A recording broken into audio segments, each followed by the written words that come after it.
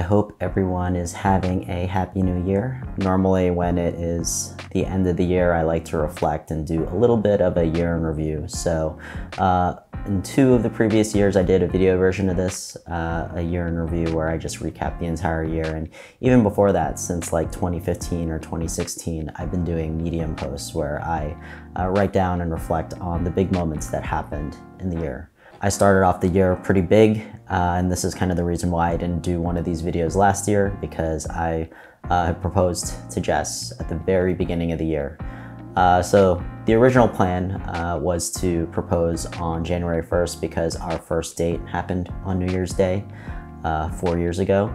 The other part of this, which I didn't really explain in words, was that I came up with this plan to propose to Jess on a frozen lake because we both really enjoy ice skating.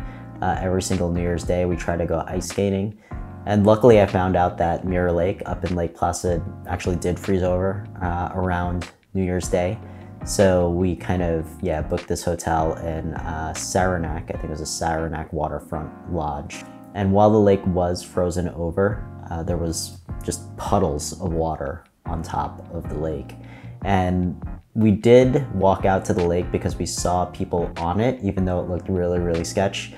And I just remember thinking to myself, I was like about to propose and I was just kind of looking around and it was like raining and dark and really sad out. And I was like, this is not really how I want to remember this day. So I got cold feet on January 1st and I didn't propose. I looked at the weather and that evening there was supposed to be a huge snowstorm coming in and the temperatures were supposed to dip and drop below 0.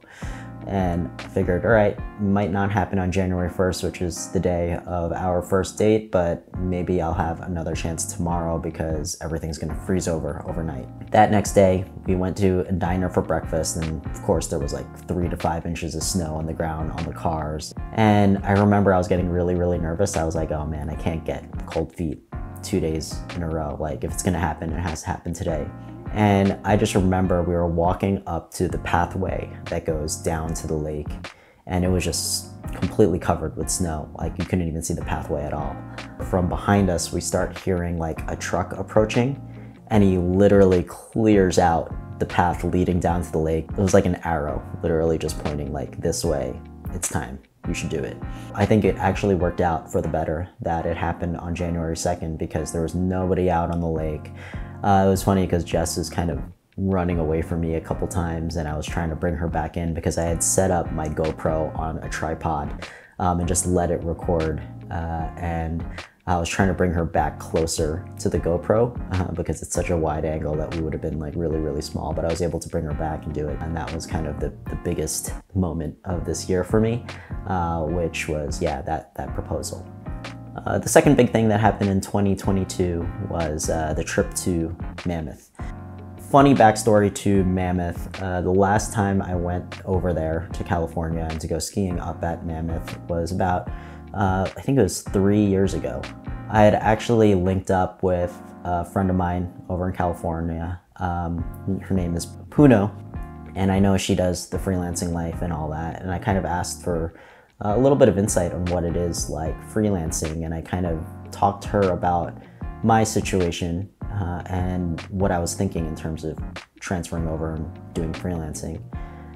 And I talked to her about my various options, and the other option on the table was joining Jake at the block.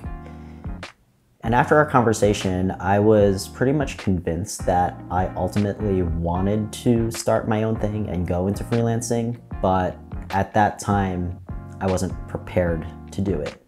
After that conversation, I literally drove over from chicken and waffles to coffee with Jake, and I told Jake, let's do this. I'm gonna join the block. And this is 3 years ago, but now come full circle. I'm going to Mammoth again to go skiing with my friends this time.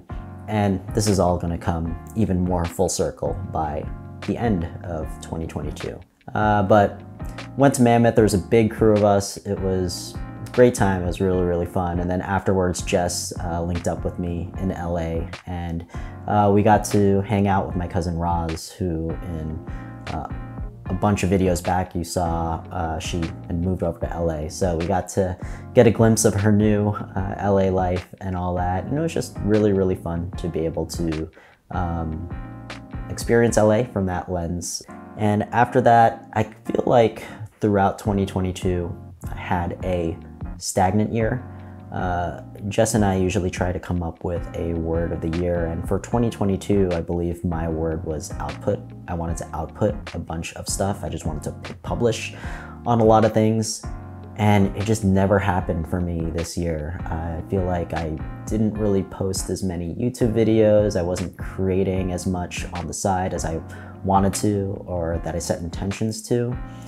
And a big reason for that was the blog. So back to my story of joining the blog 3 years ago. I think in that first year of working for the blog, it was everything that I wanted it to be. I had kind of the freedom to manage more of my time. I think when I was leaving Gimlet, I was getting really burnt out.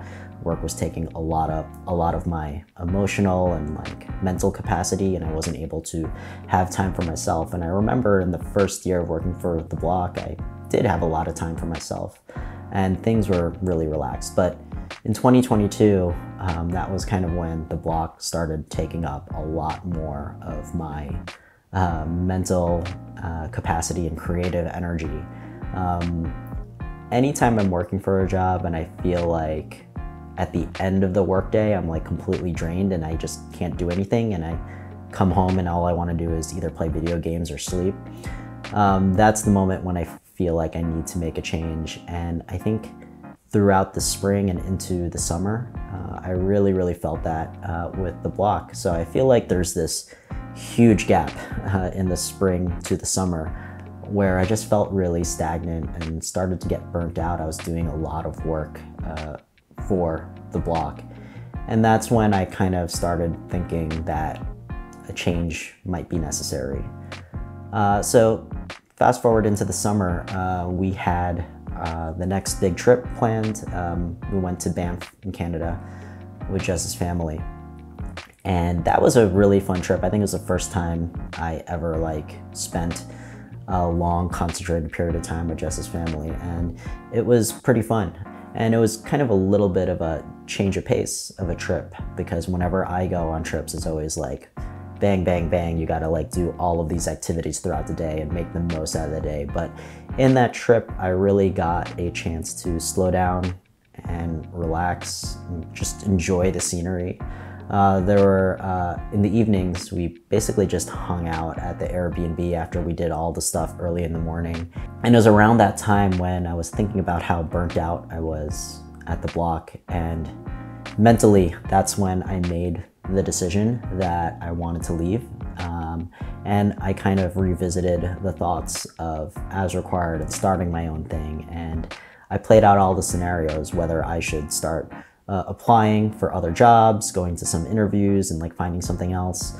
But that other option was always on the table for the past 3 years of investing 100% of my energy into trying to do my own thing, getting my own clients, and starting my own consultancy.